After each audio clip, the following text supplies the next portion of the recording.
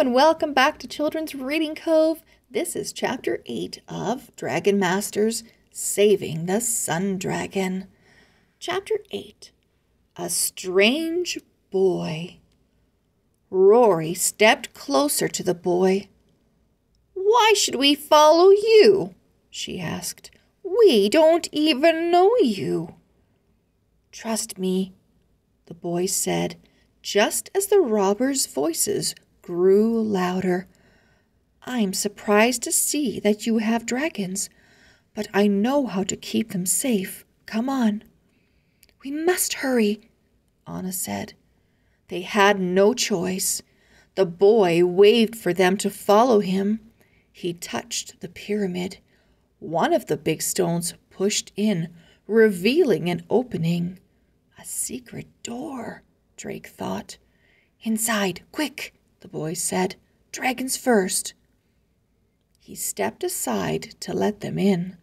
Kepri was weak, but Worm nudged her gently with his nose.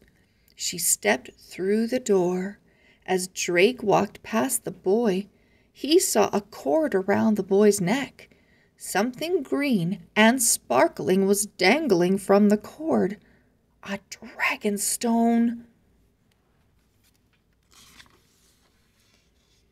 The boy slipped in behind Drake, and the secret door closed. They were inside a dark tunnel. Flaming torches lined the walls. Drake turned to the boy. "Who are you? Are you a dragon master too?"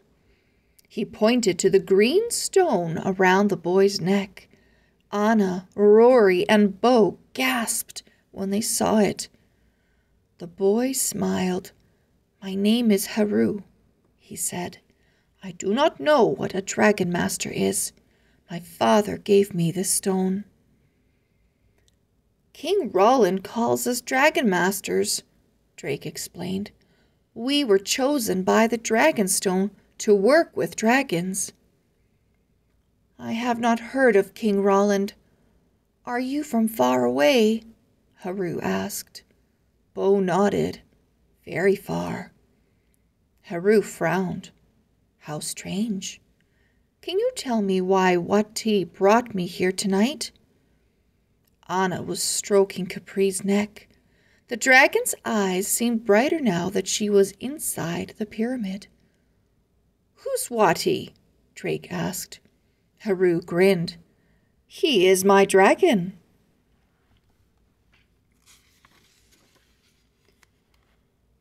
By now they had left the tunnel.